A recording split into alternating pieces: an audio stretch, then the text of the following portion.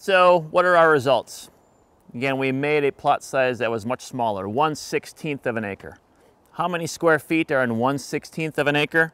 Well, that is 2,723 square feet. And of that 2,723 square feet, how much of that is covered by tree stems? Well, that's where basal area comes in. And measuring those 10 trees that are found in this plot, we have a total of 17.7 square feet. So that's 17.7 square feet, and that's within this plot size that is 1/16 of an acre. So if we wanted to report basal area in terms of square feet per acre, we can extrapolate. We can extrapolate out because we're working with a 1/16 acre plot.